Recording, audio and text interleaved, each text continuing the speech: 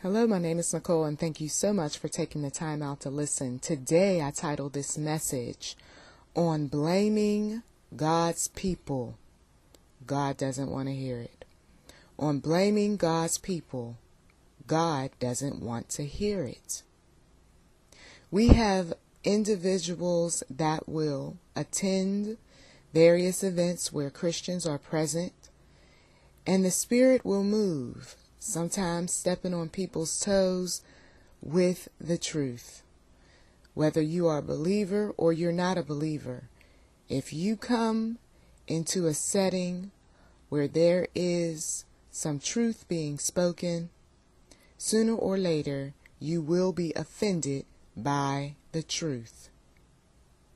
When you are not ready to do what is right, when you have trouble listening to the Lord, when you don't like what you're reading in the Bible, when you have issue with people who attend church, when you don't like those Christians, when you are so focused on looking at everyone but yourself, you will have problems walking this walk. You will have issue going to the church.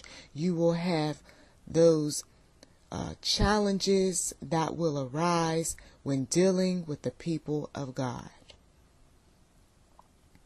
I have heard many times people visit churches and not want to return because they don't like what is being said. I've heard people say, that's why I don't go to church, because of those people. And can I tell you that God is not listening to the excuses? A personal relationship with Christ is just that. It's a personal relationship. And my relationship with Him has nothing to do with what this one in the church is wearing, what this one in the church is saying, what this one is doing, and all of that. I am supposed to be focused on the Word of God. I'm supposed to be trusting in God. Someone didn't get the memo. Someone needed to be reminded. Someone needs to stop blaming church people for all that is wrong with the church. Sure, we have to hold some folks accountable. But God is not interested in you venting and ranting and tripping out and blaming church people for everything that is wrong with your spiritual walk or with those that are around you. We like to sit back when we don't want to do something, or we don't like to listen to the prophets or evangelists or deacons or what have you. We like to come up with all sorts of excuses. Well, the reason why I don't like this one and that one is because of what she said or what he did. And the Lord is looking at us from on high and saying, my child, I want you to follow me. I want you to trust in me. I want you to listen to the truth even when it hurts. I want you to confess sin and repent. Doesn't it always come back to that? Confess your sin and repent. Quit the blaming. Quit the shaming. Quit trying to guilt trip folk. Quit trying to talk about this thing and that thing and why you don't want to do what's right. Just confess the sin and repent. The minute we hear someone talking about what they don't like about the church, that and the other, let's start talking about the sin. Oh, that's going to really make some upset. But are we really so passive, so weak, so concerned about offending someone that they never get saved? Maybe that's why some folks never do get saved, because, well, why should I? Why should I even bother? I mean, the church is a party, right? It's fun. It's a social club. Hey, the minister, he's doing his thing. The deacon's doing his, right? we live in this politically correct society that is slowly but surely changing. So all of that PC business is going to be going out the door, and we are coming right back around to stepping on some toes again with truth. And we are coming right back around with seeing people for who they truly are, because they're not going to keep suppressing and oppressing and everything else. They're going to go ahead and say, listen, this is what I am, and if you don't like it, oh well. And this is how I feel, and if you don't like that, well, oh well. We're seeing that happening in mass media more and more. People showing the good, bad, and ugly about themselves, and they're not saying it in the most sweetest, nicest, and wonderful ways. So if you are going to go to a church or some type of event where Christians are present and the light is shining all around, what I mean by that is truth is coming out in so many different ways, you might as well just stand tall and realize that whatever you're doing, whether behind closed doors or out in the open, is going to be talked about. And we can come on with every excuse going and try to defend or offend the person telling us what's what. And at the end of the day, God is still going to tell us about our ugly ways. God is still going to use us to tell others about things that they rather not hear. And there's going to be those that's going to say, well, you're out of order. And there's those that's going to say, well, that's not the way we do things. And there are those that's going to say, well, aren't you going to give somebody a chance to walk down the aisle and get saved, sanctified, and Holy Ghost filled before you tell them about this, that, and the other? We don't know how God is going to move. I will tell you, there's been times where I have spoken truth to folks and they didn't like it, and they came up with excuses, and they didn't come back to the church setting, or they didn't come back to talk to me. And do you think that I'm going to lose sleep over that? Do you think that I'm going to stop speaking the kind of truth that's going to convict folks? Do you think that I'm going to risk my anointing just because somebody said that I'm supposed to make sure that folks are saved, sanctified, and Holy Ghost filled before I speak certain things? I don't think so. Because you see, we've got to meet the people where they are. And it's not just about their needs and their wants and their desires. And can you pray for me?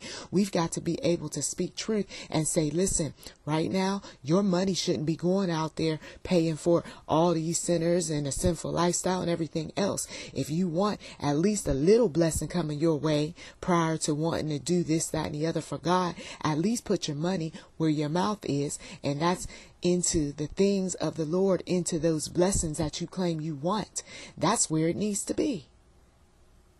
And if you want to talk about how you love this one and that one, well, first up, before you talk about how you love this one and that one, can you check yourself and see that you truly love yourself first and foremost? And then, is it true that you have problems with wanting to have a relationship with Christ?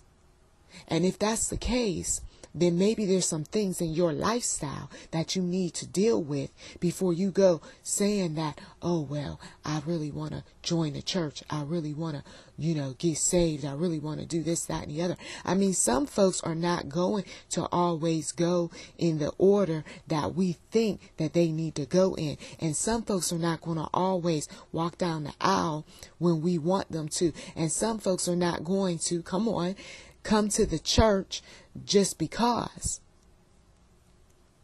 and we like to come up with all sorts of reasons as to why they need to come to the church. How about the saints are not going to be in the church, but that they're going to be outside of the church, and that they're going to have their services outside of the church? I'm waiting for the churches that's going to start putting some of the services outside of the church while the people are walking by, while the people are driving by. Why is it that everything's got to be behind the closed doors where there's no windows? They can't even walk by and see what's going on. I know that I've peeked in the church. I didn't see any windows around the church, but when I did see a little small window through a door, I peeked in to see what was going on. At least I had that much. And then I'll tell you that if we can at least see a little bit of what's going on, then what happens is that we come on inside, don't we? At some point, and we check out what's taking place. Now, sometimes we're going to get the welcome, hello, how you doing? And sometimes no one's going to say too much of anything because God has set it up that way. And other times, it's nothing more than the devil. And that person that's walking in, they don't know exactly what's taking place, but what they do know is truth.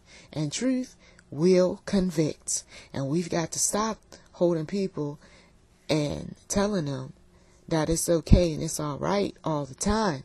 Because there's going to come a point where God's going to say, you can stop telling her all these things just because you want her to keep coming to the church.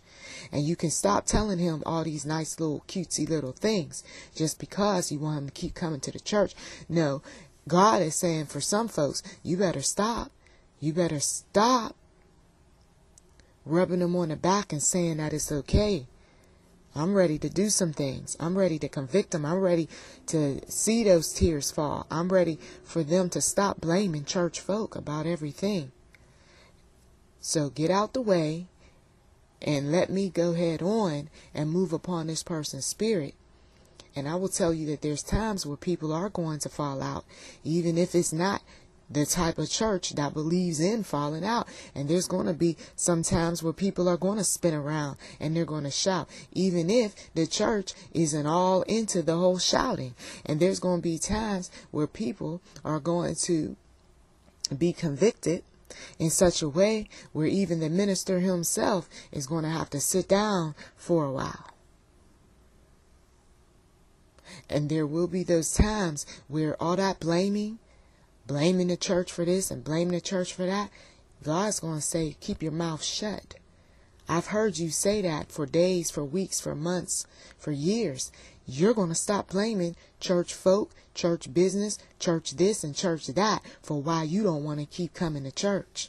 You're going to stop that. And those that finally wake up and stop saying, well, you know, she's doing that because, or he's doing that because, they're going to eventually get tired of it too and say, listen, I heard you and I know that you don't like this, that, and the other, but that should not be a reason as to why you're not going to the church. So let us take the moment right now to pray for ourselves as well as loved ones who have gotten to a place where that's all they do anymore is blame everybody for everything. I pray in Jesus' name, Lord, that you will convict those in such a way where they will stop blaming. I pray in Jesus' name that all of the offenses that they have received over the years, whether from church folk or not, that they will recognize that you are at work and that you are in control of all, and that you, Lord Jesus, will just speak into their hearts and remind them of how much you love them. You love them so much that you're speaking truth to them in all sorts of ways, and that they will feel that as a result of that truth being spoken, that they will draw nearer to you, and that in the process that they will also draw nearer to men and women of faith, and that they will stop blaming and stop shaming and stop guilt tripping so that they can have excuses to sin. I pray, Lord Jesus, to turn every situation around, Lord Jesus, and that we will get to a place where there is no more talking about why things are the way they are and just start working and getting things done. Now that the reasons and the causes and all of that are out there, and that the truth will set folks free. I pray these things in Jesus' mighty name. Thank you so much for taking the time out to listen. Please do check the description box for anything related to your situation, and to God be the glory.